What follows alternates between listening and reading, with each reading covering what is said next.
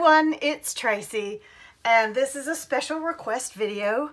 This is for you, Gail. This is a quick walkthrough of the new Pamela Colman Smith, The Untold Story, that was released from U.S. Game Systems. It's by Stuart Kaplan, Mary K. Greer, Elizabeth Foley O'Connor, and Melinda Boyd Parsons. I pre-ordered this from U.S. Game Systems directly, and it came today. And it is a massive book. Now, this is not a review. I have read through page 19. I need to start back on page 19. So this is not a review. But if you're interested in this book, I wanted to give you a look at what it looks like so that you can decide if this is something you want to purchase. Because this is not an inexpensive book. This, I paid, I believe, about $45 for it. I think now you can order it a little bit less expensively from Amazon, but it's still not a cheap book.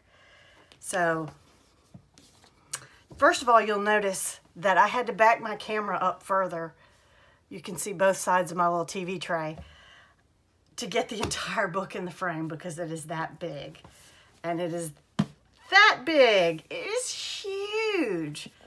Let's start by having a look at what it says on the back of the book.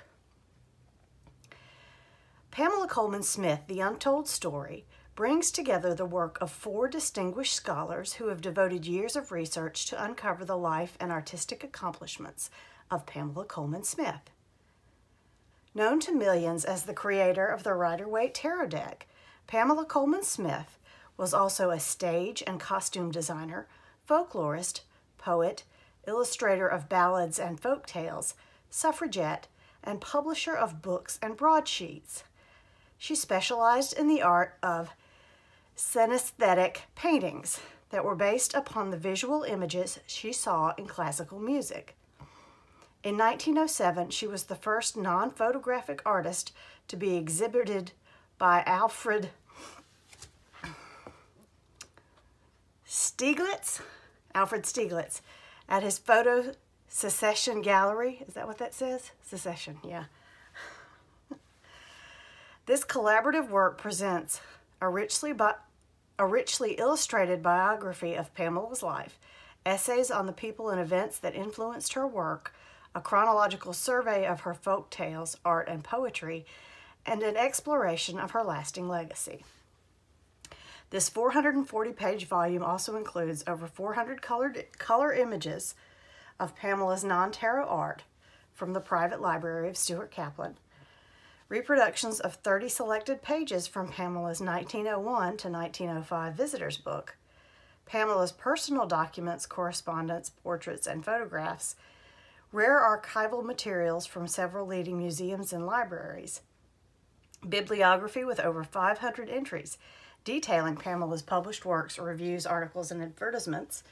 I've been watching too much British stuff lately. Sorry. In America, we say advertisements. Index containing 2,100 descriptive entries. Pamela Colman Smith, The Untold Story, is the most comprehensive and exhaustive collection of works by and about Pamela Colman Smith published to date. I love that one. Let's have a quick look at, now there is a $200 version of this book with lots of other stuff that I just couldn't justify that at all. We have about the authors, which I've read, and this is a very scholarly book. This has lots of footnotes and citations, and it's kind of like my old college textbooks.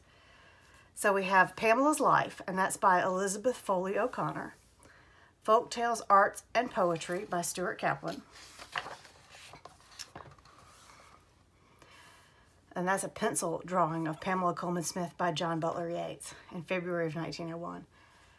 Influences and Expressions in the Rider-Waite Tarot deck by Melinda Boyd Parsons. Pamela's Legacy by Mary K. Greer. An addendum, a portrait, and then the bibliography and index. That's the picture most of us are familiar with. Throughout it, it's full of illustrations, even just these little side illustrations that are all Pam's. Pam, Pixie. That's as far as I've gotten, but I did just get the book today. So we have things like her handwritten and little sketches, little doodles and notes, her illustrations. Tom and Imogene from Trelawney of the Wells, Act 3, published by R.H. Russell in 1899.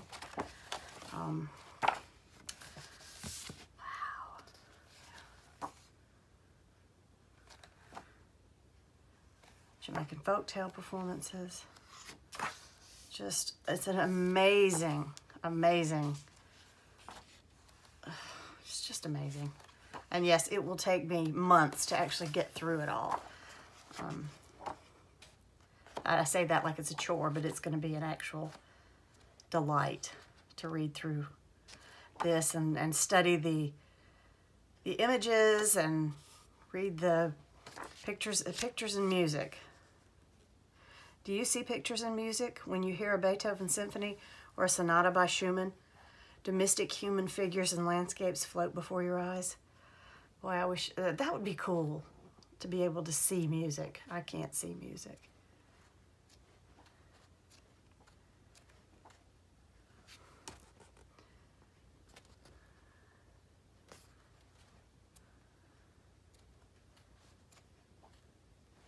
Just flipping through some letters.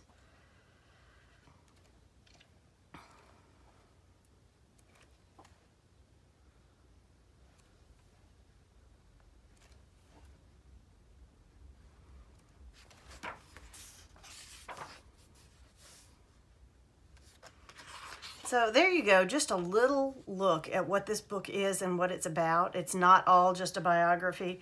It's a lot about her work, and there are lots of illustrations in here and reprints of actual documents from the period, letters, and here's a broadsheet that she worked on.